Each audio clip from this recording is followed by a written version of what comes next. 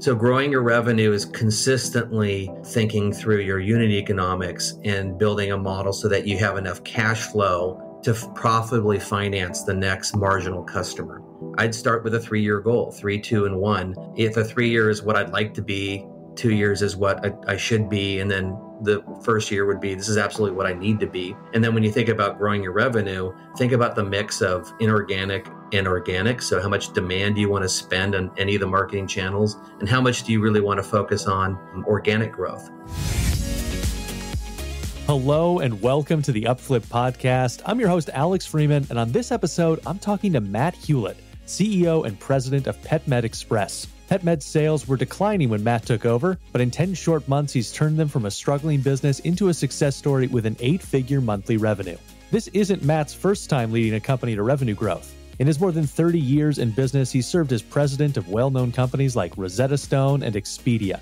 Now he's sharing his insights on how to start and grow an online business with our listeners. Ready to hear his advice? Let's go meet Matt. Matt, thanks so much for joining us. Thanks so much for having me. I'm super excited to have this interview today.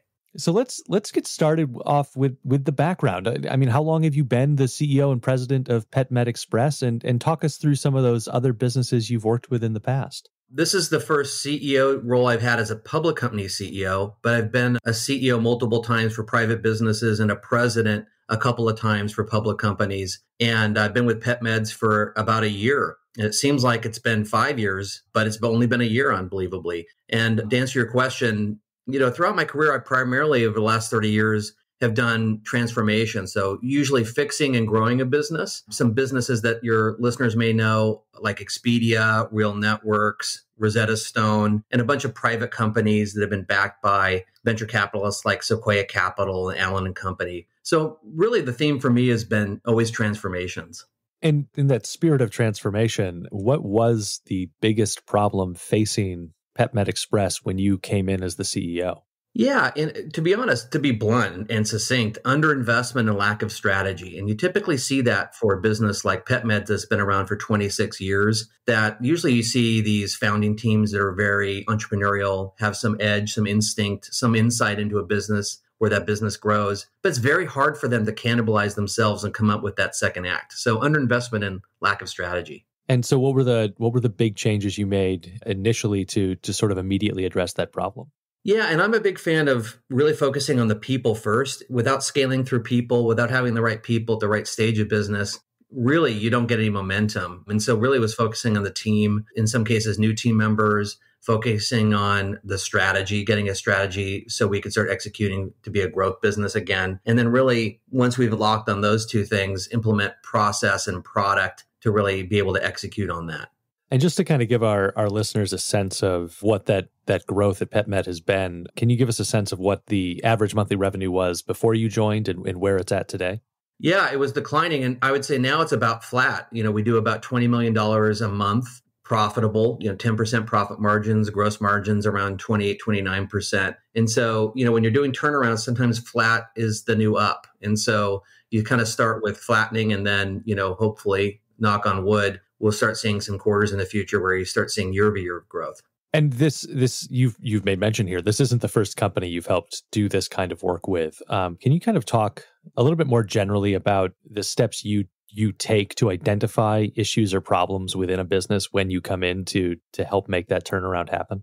Yeah, and over the years, I've kind of developed my own FICO score, for determining the strength of a transformation, how likely it can be turned around. And I have a shorthand for it. I call it T3PM, TAM, timing, track record, plan, and momentum. And I kind of score a business. And generally the hardest things to fix in a business, and I would argue it's almost like Darwinian physics that it's too difficult to fix, is the total addressable market and timing. If those two things aren't going your way, it's very hard to figure out how to turn around a business. And what I typically look for, as long as I know there's a big addressable market over $1 billion and the timing's right, meaning you're not like MySpace when Facebook started taking over, then you really have the ability to look at the plan, the people, and the investment. And so I tend to engage in companies that have big addressable markets, the timing's on their side, and then we can figure out the team and the capital to grow the business. What are the kind of the key insights that you might be looking for in a company, and why are those important?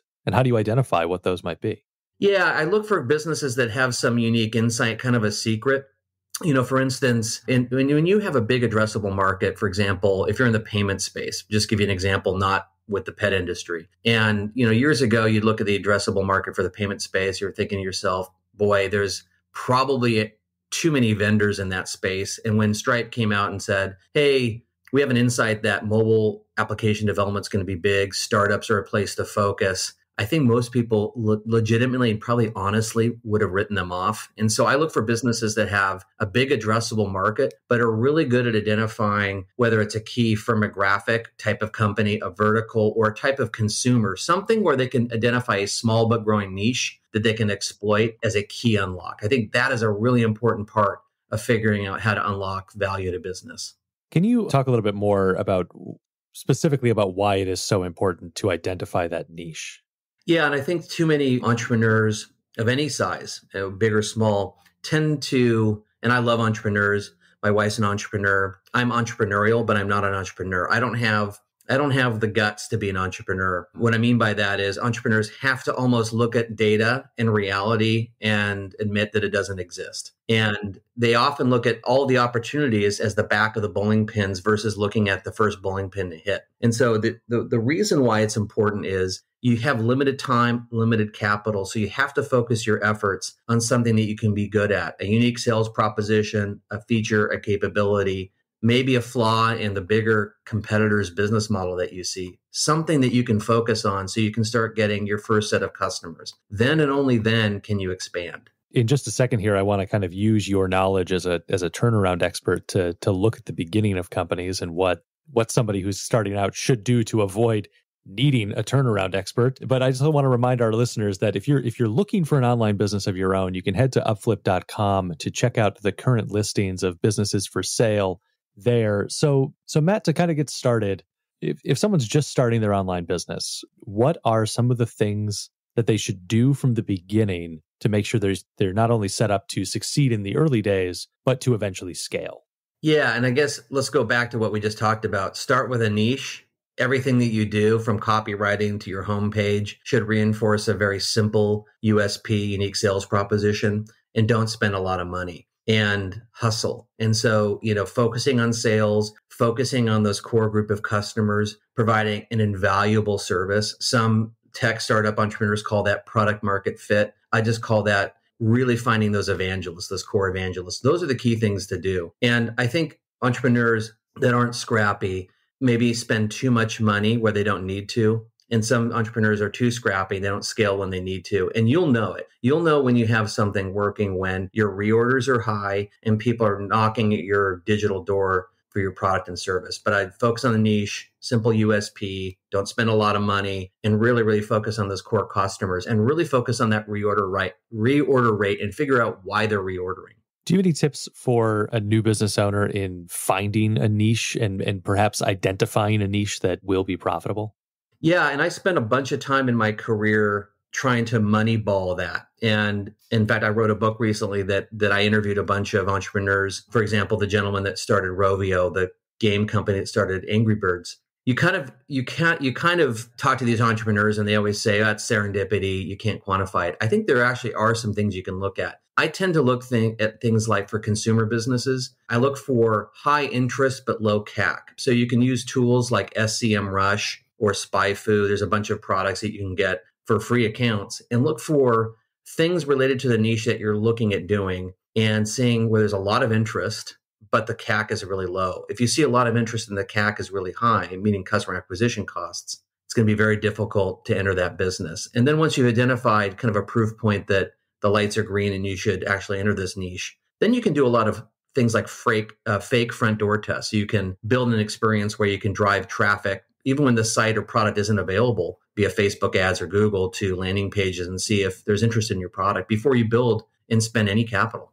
Now, if someone told you that you had to go out and start an online business today, I know you said you're entrepreneurial, but not necessarily an entrepreneur, but in this thought experiment, say you are, what niche would you kind of choose, and or where would you start looking for a profitable niche? Yeah, I'd probably do something like I just said, and I would look for things that are, I love consumer businesses. I've done B2B SaaS, but I would try to kind of verticalize a business that is horizontal. So think about things that are on eBay or Amazon or OfferUp, areas that people are really excited about, but maybe there's a marketplace for. I look at things like collectibles, and I'm always surprised at the success of Funko. My 12-year-old actually has a pretty successful eBay collectible business. Unbelievably, he started that when he was 9, and he obviously didn't go to business school at the age of 9, but some of those principles are still there around trying to find these horizontal marketplaces where there's a potential for those customers to actually have a very bespoke and personalized experience. That's one side. The second side is I look for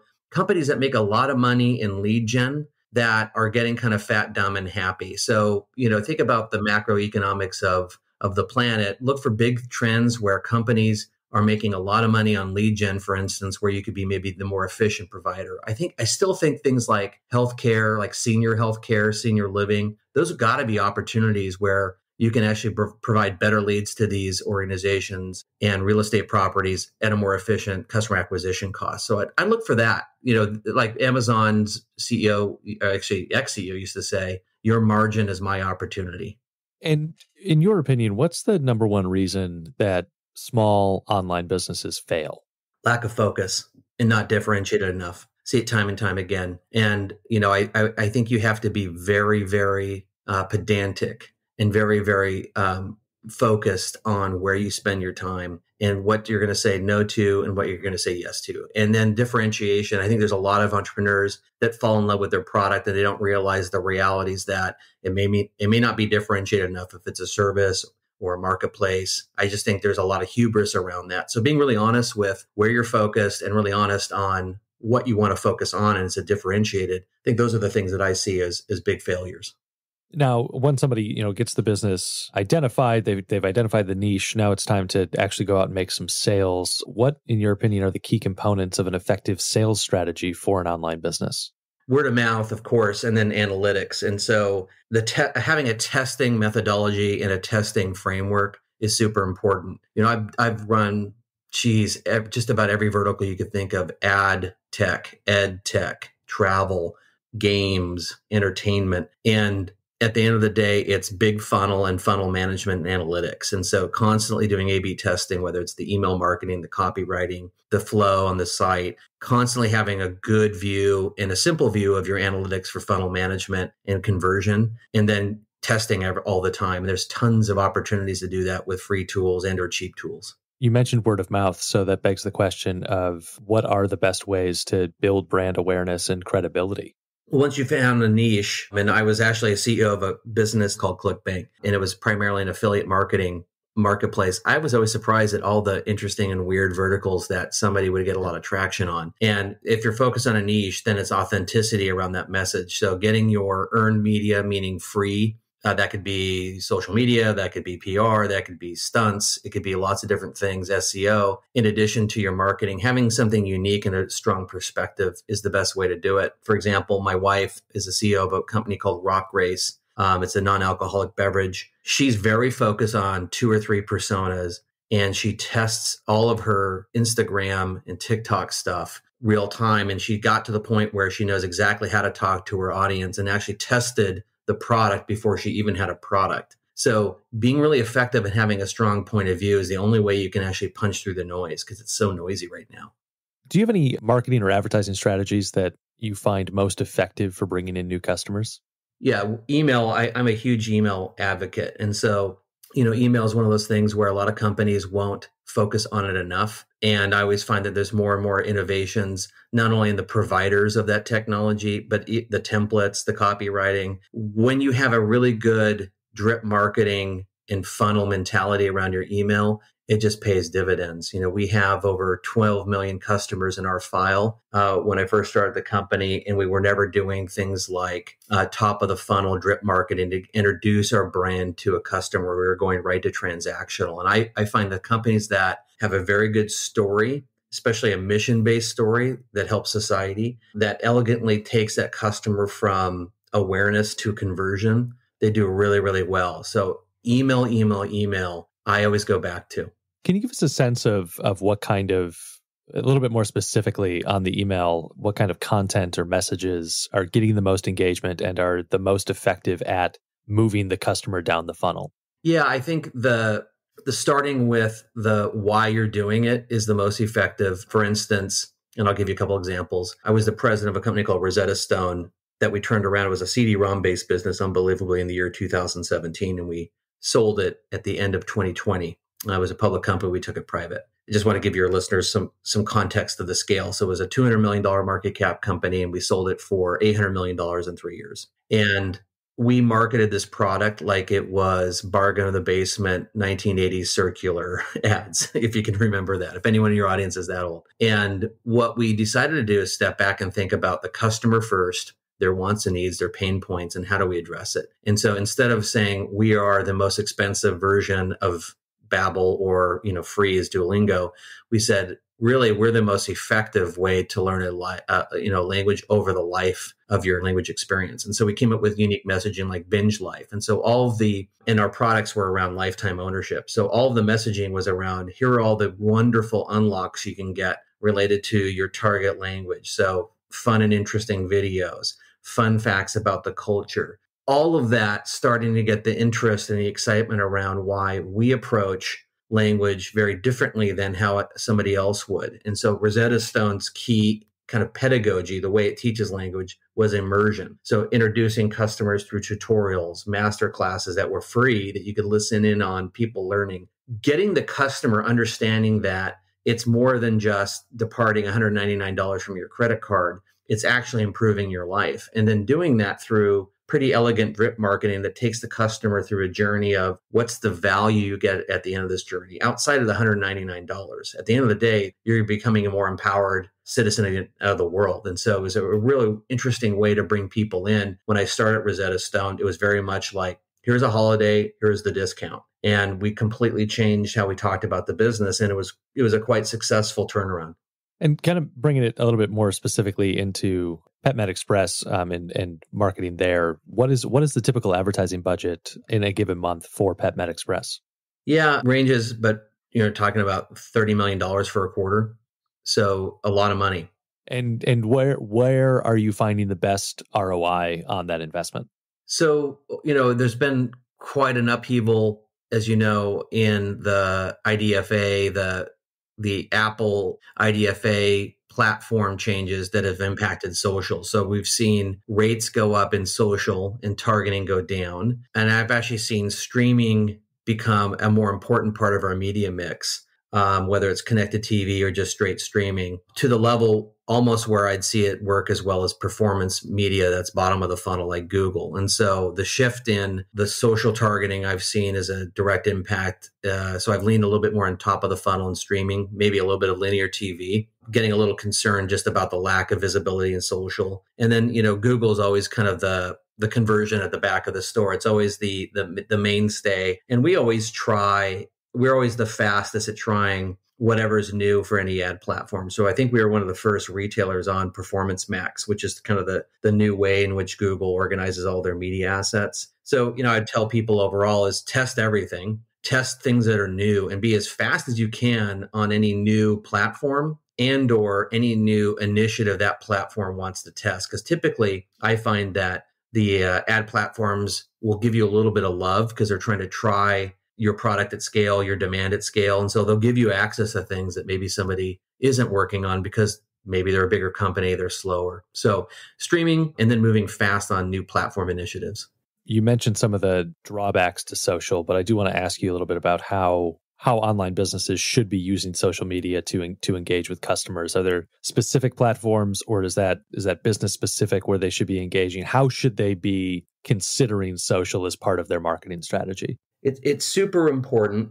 And I was like, new platforms faster. Unbelievably, PetMeds, when I started, it was probably one of the most unoptimized businesses I've seen in terms of its marketing strategy. Not a lot of people focused on marketing and not a lot of people understanding some of the new platforms. I mean, unbelievably, we actually had a friend of mine actually grab my TikTok account, PetMeds, and said, hey, how much do you want for it? And they gave it to me for free. But that's kind of gives you a sense of where we started. What we have decided to do in social is really try to mirror what the core intrinsic value is for PetMeds in the media. What I mean by that specifically is our customers view their pets as their children. I know I do. I have Harry who's barking behind me somewhere. You could probably hear him. And so the humanization of pets is a really big theme for us. And so a lot of our social media now is really about the inside thoughts of pets. That's actually become our linear and streaming creative as well. So you kind of get a sense of the humanization of the pet. It's funny. And also we layer in an influencer that we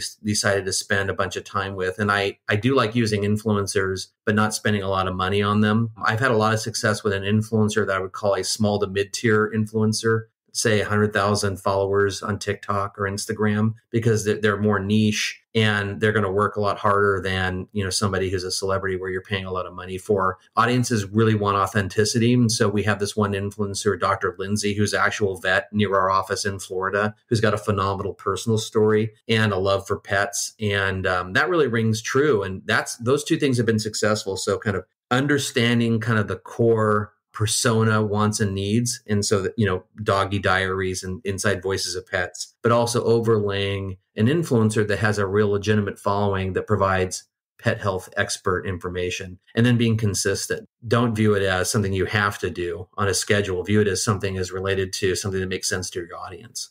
And what's something that a lot of online companies get wrong about social media marketing, and what should they be doing instead?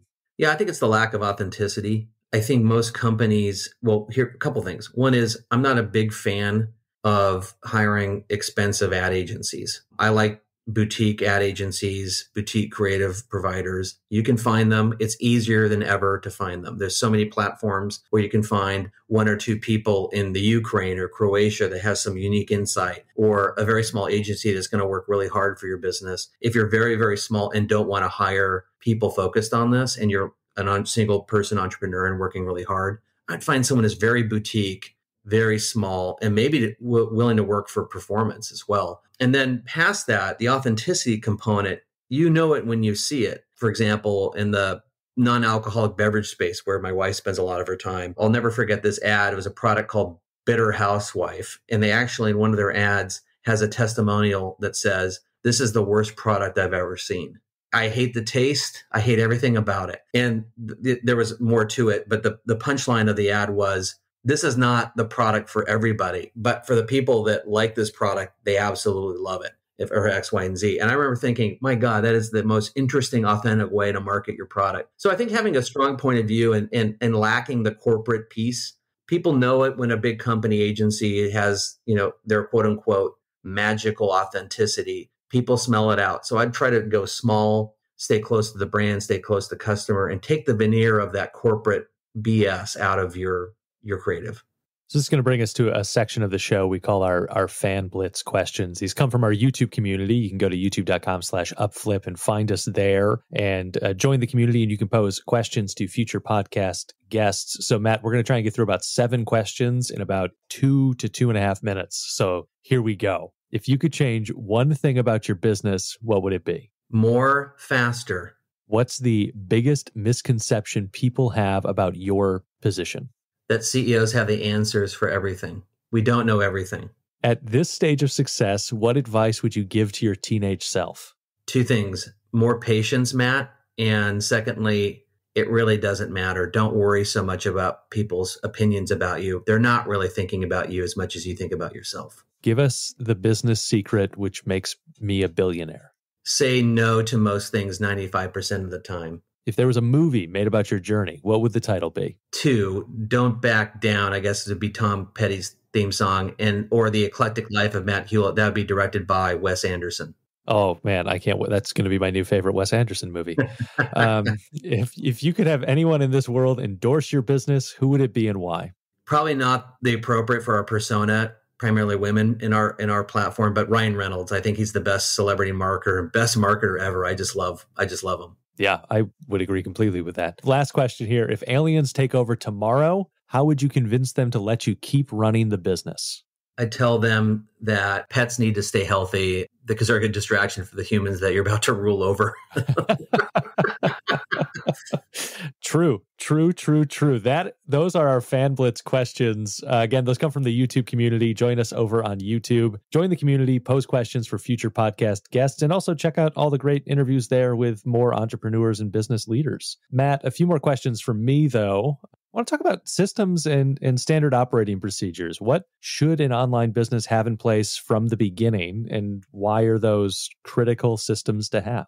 If you're running a larger business, I would still say you have to get your hands dirty. And so I still do my own Survey Monkeys. I still do my own MailChimp on personal stuff that I do. I still have purchased ads for my wife's business, not particularly well, but I like to stay in it. And I'm the CEO of a public company. So just because you're a CEO and you may not be the individual contributor towards a specific function doesn't mean that you can't understand these things. It's so easy now. So a good e-com stack, everyone, has their favorite. I'd say, you go to Shopify, use the best email program. I'm a big fan of MailChimp. We have a really good payment provider. And for subscription-based businesses, make sure you're way on top of that, whether you use someone like Zuora or a payment provider that has really good auto updating for credit cards. I mean, the simple little things I've seen in business, like not having an account updater when somebody's credit card expires, it's lost money. Those are the most basic things.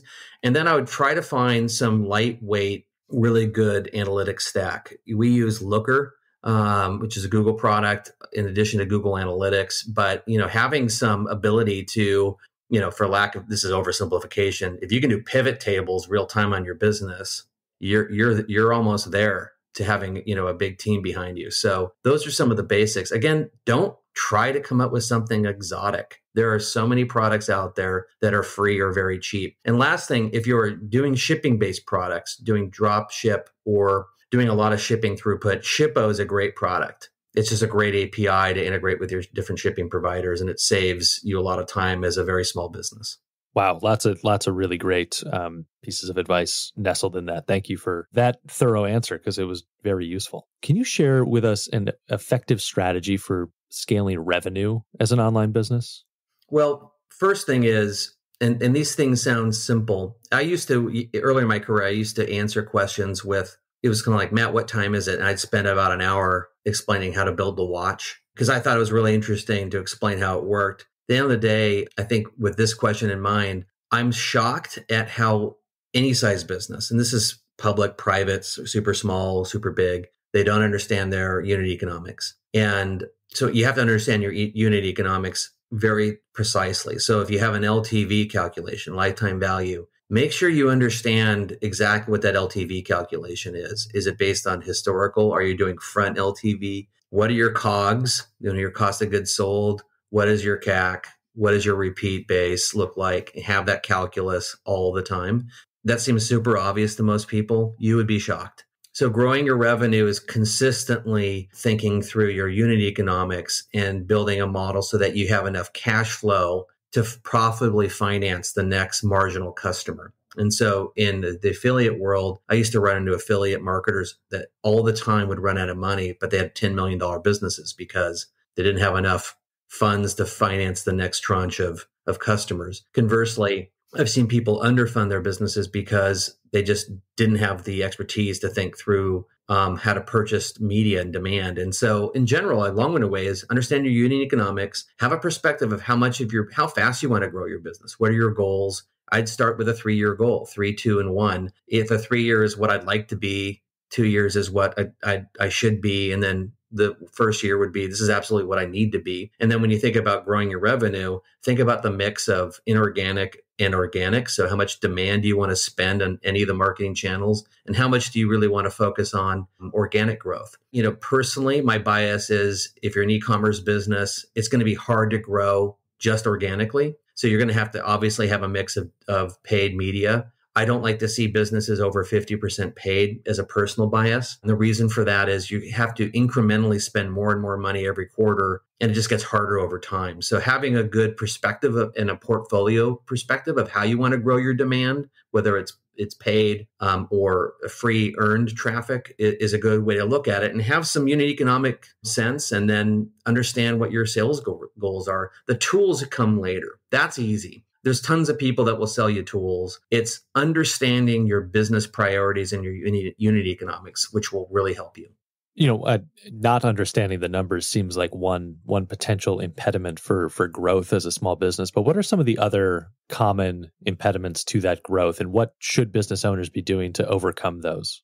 The classic is, I'm famously always taking over companies, and there's usually a founder there, and the founders are slightly insane. And I mean that affectionately. Well, it takes a very special person to look at a problem that we don't even know exists yet, or a solution that we can't even fathom, and you work on it for a prolonged period of time and not listen to most people that tell you you're going to fail. I mean, that is a very special person. Those people, though, typically do not delegate through people, and they can't manage people because everything they did in the beginning of the company is perfect to them, and they can do everything. And I continually talk to founders that say, they'll look at me in the eye and say, no, Matt, I can be a great manager. I'm like, great.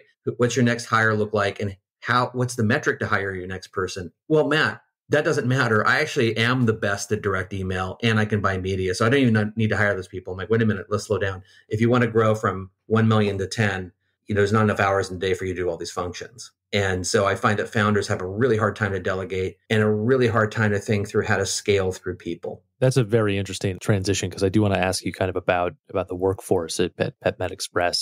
So I guess just to give us a little bit of context, what was employee headcount when you came in as the CEO, and where's it at today?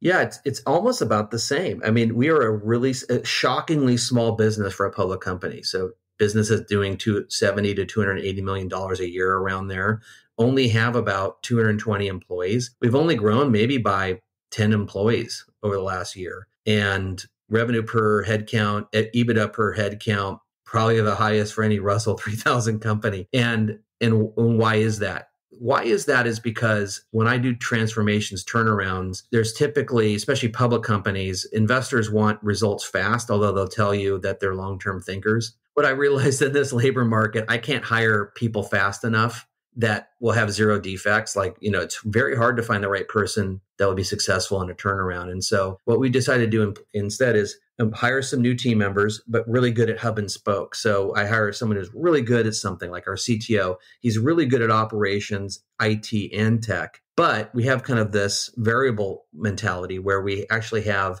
teams in India, Croatia, some in New York, where we can spin up and spin down systems engineers or data warehouse analytics people. And these are teams that are virtualized. They're part of our team, but we don't have the time to onboard and hire them. And so we've kind of cultivated over time. I would remember the old show A-Team. There was a movie, I guess, more recently. We have kind of the A-Team. We bring in the A-Team. So our headcount probably won't grow. Our dollars will increase on consulting and contracting dollars. And that's the quickest, fastest way for us to think scrappy. And most businesses, in fact, I think if someone was listening and said they sound a little bit like my small business and they're $270 million, I think that's the point is I believe the best run businesses, even at massive, massive, massive scale, should have small teams and run like a startup. And Amazon's the best example. So for me, I'm not going to increase my dedicated fixed headcount that much. I'm certainly going to increase the amount of people around our business on a variable basis. When you do have an opening on that A-Team and you are looking to bring somebody in, what does the hiring process look like? How are you going out and recruiting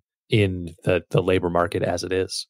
It's tough. And one of the main jobs that you have, if you're a founder listening or a business owner, CEO, running a business unit, no matter who you are and what stage of business, you have to be either raising money all the time, and your main job as CEO is to not run out of money and get the money. And two is always be recruiting. And so I look in LinkedIn personally, probably 2 to 3 hours a week, just myself doing passive recruiting. I also have a couple of firms that I use that are really scrappy, that allow me to get a large group of candidates from a passive perspective, meaning they're not looking for work. And I look through those candidates all the time with our HR group. And so I think about, what do I need 12 months from now in terms of potential headcount or team member? I hate that term, headcount, team member. I work back and think, well, it's going to take me 6 months to kind of cultivate a relationship.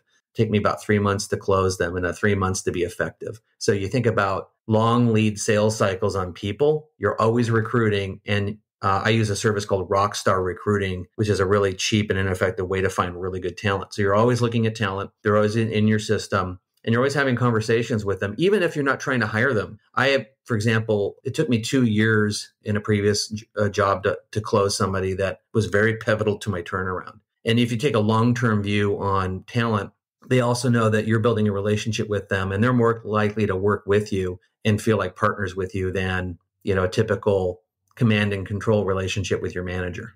I want to take that long-term thinking and start looking at broader goals for the business. How do you go about setting smart goals for the business? What are the steps that you take? I have a 3-year plan, kind of a 5-year financial model, and those are kind of aspirational. But how you kind of operationalize them for the year is I use the Salesforce framework called V2MOM: visions, values, obstacles, measures, and methods. And what that does is it frames out in a very simple one-pager, what are the things you're going to focus on, what do you aspire to be, and then being really honest about the obstacles in your way. So I take that framework, I do an annual plan, and then I divide it into quarters, and then I put it in a Google Sheet. I'm just being really, really specific because it doesn't have to be harder than this. We put it in quarters. There's usually 4 or 5 tabs. For example, one is usually financials. One is probably employees. The other is probably product. You have those tabs. Everyone in the company can see it. And then you have the key initiatives that are color-coded with the specific metrics that you want to hit. And then if they're color-coded red or yellow and they're important, obviously certain things that were important that are being worked on have to be not worked on, so you can focus on those things. So it's breaking things down into quarters, being transparent about those, and then that's reinforced on the weekly one-on-ones and the weekly staff meeting. And so we're constantly looking at that and I'm a big fan, in essence, of process goals versus having a goal like I want to lose weight in 3 months versus I'm going to actually reduce my caloric intake every day to this. That's a process goal. So the same thing with companies. V2MOM, the vision, the values, the methods, the obstacles, the metrics, breaking it down into quarters, putting it in Google Sheets so everyone can see it, and then consistently looking at that as a group every week so that we hit those objectives and those initiatives, or if we're not, we're able to course correct. You have been fixing and growing businesses for more than 30 years. What's one thing that was perhaps good advice when you got started 30 years ago, but is no longer true? And what should business leaders be doing instead of that received wisdom? That's a really good question. I think, in other words, I'm old. I'm 52 now. I can't believe I'm 52. I don't feel 52. It was kind of a Reagan era style of management, the Iron Jack Welch, Ronald Reagan era, Gordon Gekko, greed is good era from when I was young. And I've been in the software tech business forever, lots of different verticals. But there's kind of this notion that, well, 2 things. One is, try to get really good at something you're not good at. And I don't get a sense that works. I don't do that. I wouldn't suggest that anyone does that. And I think there's enough good advice from, I like Mark Cuban personally, his advice, or Gary Vee, but, focus on what you're good at, and then you build a team around you that complements what you're not good at. I think that's kind of the prevailing advice now. When I was younger, it was kind of like, take your brain and slam rote learning into it and try to get good at that, although you don't like it. And I'm dyslexic, and I only found out I was dyslexic when I was older, and it explained a lot. And so getting me really good at reading really quickly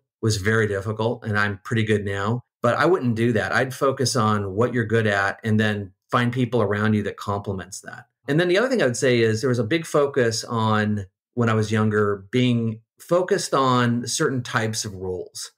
Brands, whether it's I want to, go to school at a branded university like a Yale or Harvard, or work at a branded company for long periods of time. I think today, obviously, with the Great Resignation, more remote first working, I think it's really a good time for anyone who's earlier in their career to be what I call uncompromisingly true to what you want to do. The ability for you to kind of try lots of different things early in your career is something I'd always advise. And you typically would get advice when, in my era, that looks like you're schizophrenic or you don't have grit. I actually think the other way around is if you're at a job for a year or two, you're just collecting data. I mean, maybe when you're in your 40s and 50s and you see this behavior, you got to start scratching your head. But if you moved from an ad agency to a startup to a big company. And every 1 to 2 years, you're getting a wide swath of skills and experiences. I think that's really valuable. So those are the two things is, don't focus on things you're not good at.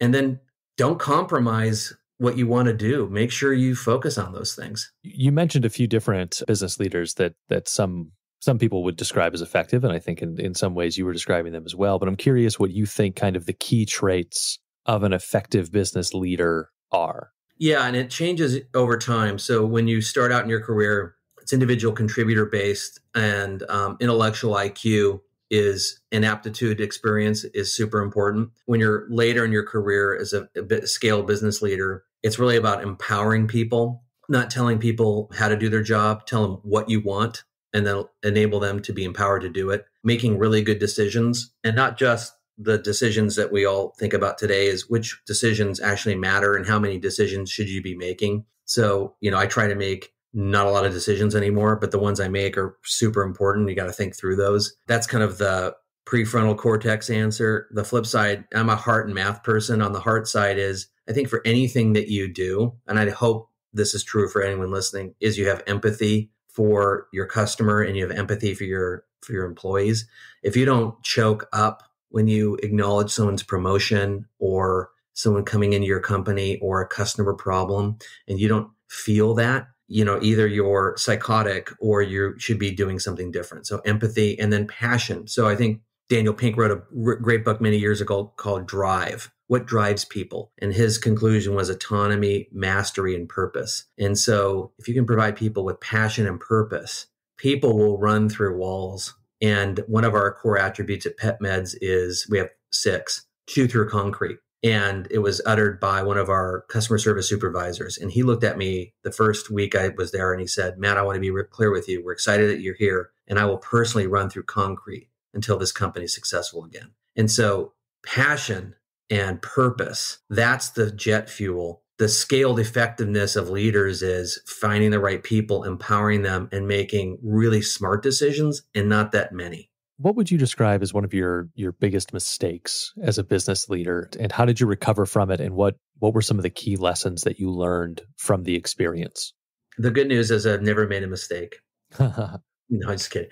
I've made tons of mistakes. I think some of the biggest ones is around people. I would say that on the people side, you have to be slow to hire and fast to fire. And earlier in my career, and it's difficult to do that, by the way, when you're emotionally invested in somebody, either because you like them for a long period of time or a short period of time, or the business has changed, they've done nothing wrong. The business fundamentally is bigger than it was. This person is having trouble. Understanding that and reacting to it and doing something about that, the hardest thing to do. But if you don't do it, your business is going to suffer, and your team sees that, and the person's team sees that. So that's the biggest. The other thing I would say is, in terms of deployment of capital, spending too much money on things without testing them first. So I used to say the cardinal sin, if you're working with software development teams, is you build products that no one wants. There's no excuse for that anymore. So I would say, overbuilding or overinvesting in something, whether it's a big marketing program or